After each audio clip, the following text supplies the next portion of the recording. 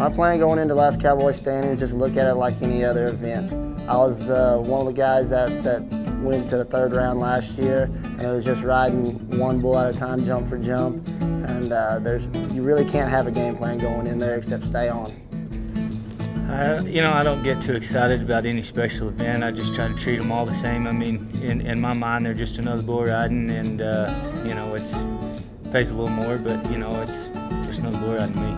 Just try to be as healthy as possible, and just you know, get ready for it as far as physically, and then you know, you got to believe in yourself, and you got to believe in what God's given you. Last Cowboy Standing, I've been training really hard. A lot of endurance. Ride every bull they run under me.